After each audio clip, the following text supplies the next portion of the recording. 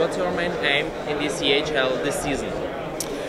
We want to go as far as we can, because it's always about, when you are talking about sport, you want to win, and it's like in the drawing, lots of the coaches were saying that it's a great opportunity to look what level you are in Europe, and now you have 32 the best teams in Europe, so it's a big challenge, and we have been winning the European trophy earlier, so we want to go back in those days, of course. Of course, we want to make the group. I think will be first our plan to make the group and play in playoffs.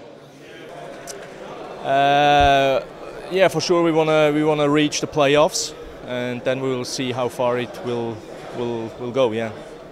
Our main goal, well, coming off a season like we just had with the championship, it's obviously that's what you want to do again. But we're going to start from day one. We're going to get our group together and set up our goals and go day to day. And at the end of the season, wherever it takes us, we put in our hard work every day, we'll be in a good spot.